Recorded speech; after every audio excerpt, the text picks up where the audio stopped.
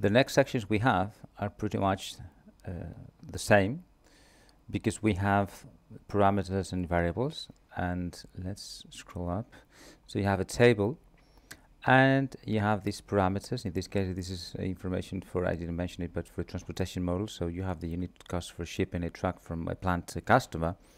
So the way to, now I'm referring not to the Latex code, but the way to rephrase what a parameter means is by means of constructing a sentence with a verb describing exactly what this parameter represents. In this case, this represents the unit cost for shipping the truck from plant, and we use this index. We haven't defined previously, we don't need to, because as long as we refer to the set it belongs to, that makes full sense for the reader. So we don't say just P to customer C, but we need to say P in P to customer C in C, as long as we've defined those sets previously. This seems kind of unnecessary, but when we have lots of sets and some sets are susceptible to others and things like that, it is very useful and necessary actually to state explicitly the index to which this set belongs. Okay. The same goes for the other parameters. Okay, and we repeat this P in P and so on.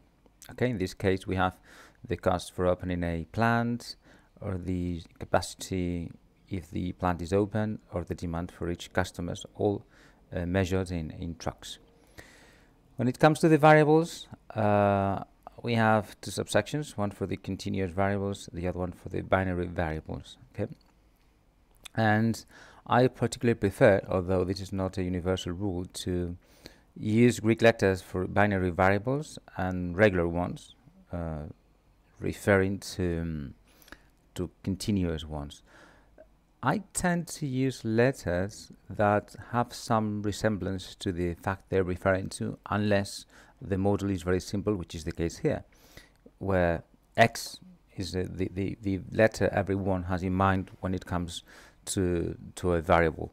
But if I were using different variables for the number of trucks, the times the trucks arrive to a particular location and things like that, I would try to find letters, and only letters, not full words, because if not the text afterwards becomes unreadable. Letters that have some relationship to the concept, to the element they refer to. Okay.